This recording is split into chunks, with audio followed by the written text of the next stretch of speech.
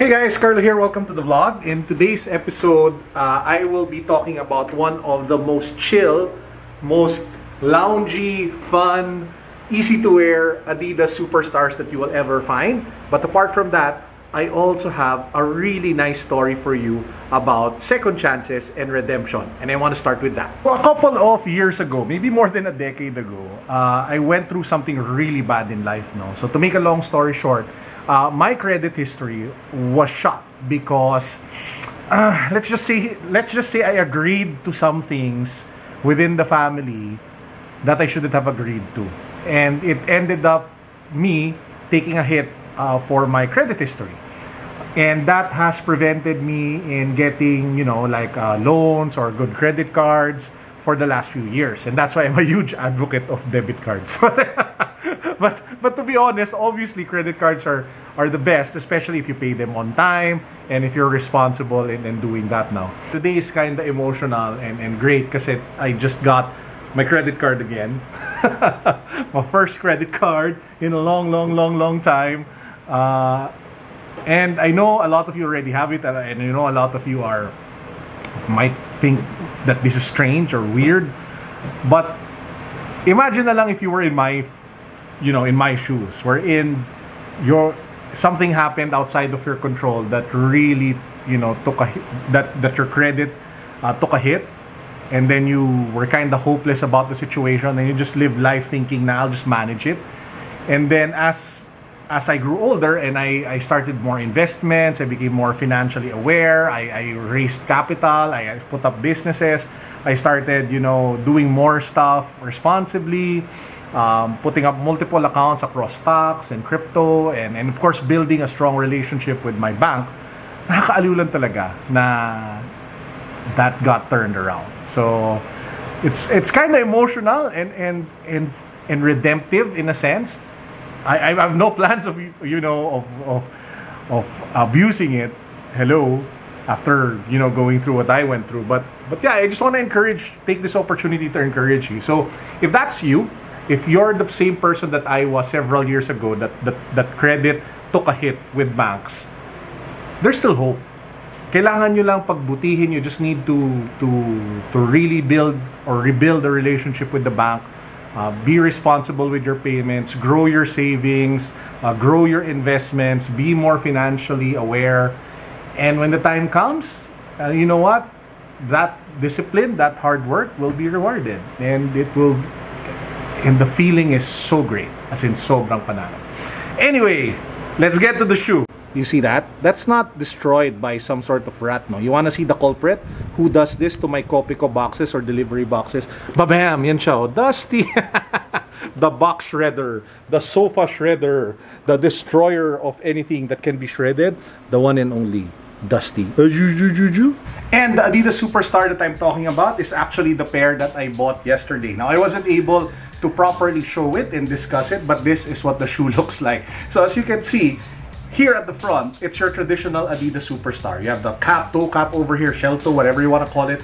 You have the 3 stripes. You have the black and white color. You have Superstar in gold. You have the Superstar Adidas logo here at the tongue tab. The big difference is, if you take a look at the back, they literally carved off the portion over here by the heel, turning it into some sort of slip-on or mule type of shoe.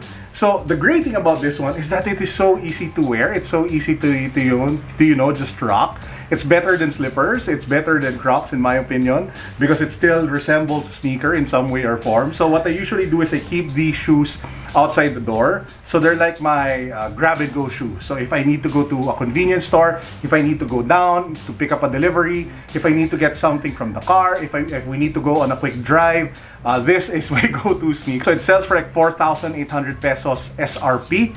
But if you use vouchers, if you use discount codes, if you're lucky to get it on sale, I think it's such a steal because it's an easy to wear, very apt for the situation that we're in, very apt for the environment of the pandemic and the rolling lockdowns that we encounter, at least here in the Philippines. So for the next portion of the vlog, I'll bring you guys along with me because I will be meeting my team over at Project 721 in Green Hills because I have something very special to give them.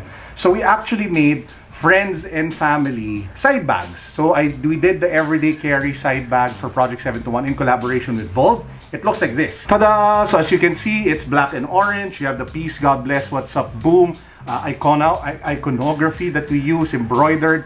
But we came up with a special edition that's not for sale, that I'm giving away only to both employees and to special friends and loved ones. So this, ladies and gentlemen, is the special edition Project 721 Friends and Family EDC Side Bag Dusty Edition. So as you can see here in the packaging pa lang, you have the eyes of Dusty looking at you. You have Volve, Friends and Family. It's actually tagged over there. And this is what the bag looks like. So it's still the same size. It's still a side pouch type. But the logo here at the bottom has that embroidered Project 721 Dusty face. It's so cute! So cute, Dusty! And then instead of an orange accent, we have this gray accent over here. Oh, diba? So friends and family, guys. Project 721 Dusty bag. So it's really nice. Obviously, I love my cats, and that's why some of the merch and some of the products that we're making are inspired by them. So this one, I'll be meeting up with Sean, Nikki, and JC, my team for Project 721, and I'll be giving them their Project 721 Friends and Family Volve Dusty Edition side bag. Ta-da! Literally like slippers but shoes. Winner! By the way, since we're here na rin in Green Hills to meet the guys, we are going to restock the steel cabinet. You can actually buy from it online. We have an online steel cabinet on Instagram. So we're restocking it with mystery boxes, smartphone mystery boxes.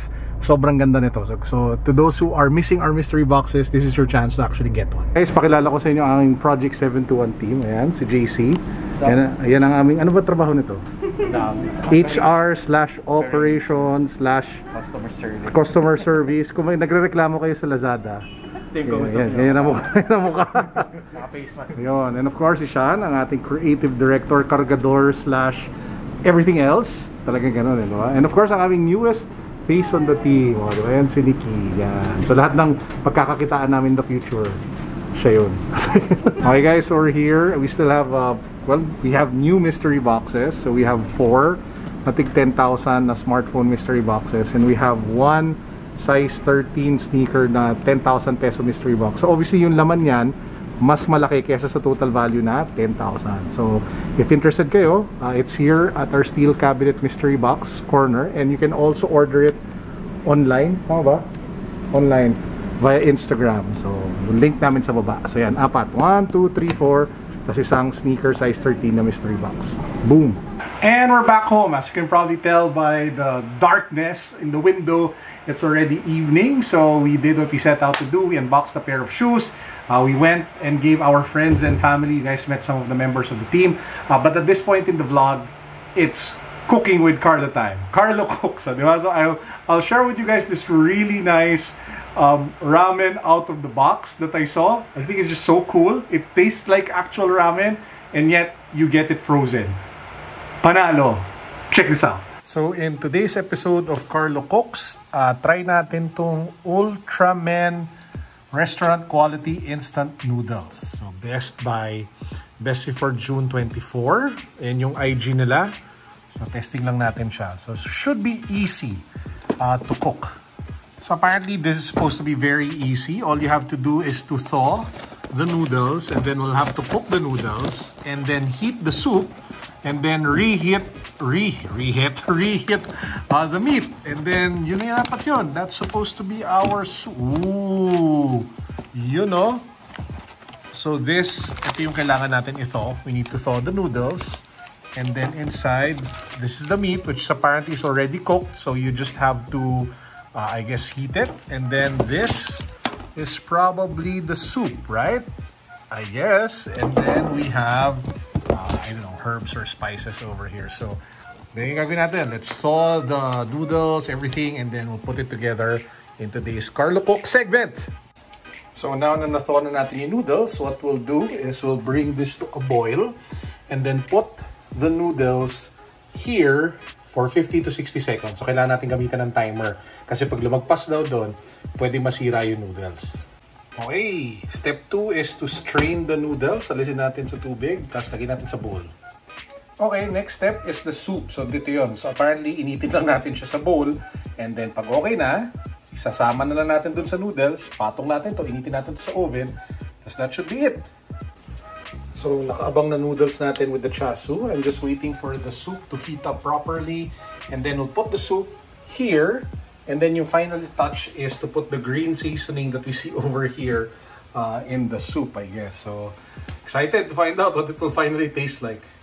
Soup is ready. So, ilalagay lang natin dito. Pangit ng container ko no? Talagang plastic. Pero, yun lang meron ako ngayon So, lagyan natin. Woohoo! Boom! Nakaka-depress lang talaga ilalagyan ko no? Pero ganyan talaga ang life, guys. So testing na natin, tikman na natin to. Wala rin ako chopsticks no? Kailangan ko bumili ng chopsticks. So soup muna tayo, soup. Tikman natin yung soup kung malasa siya. Panalo! Guys, check them out.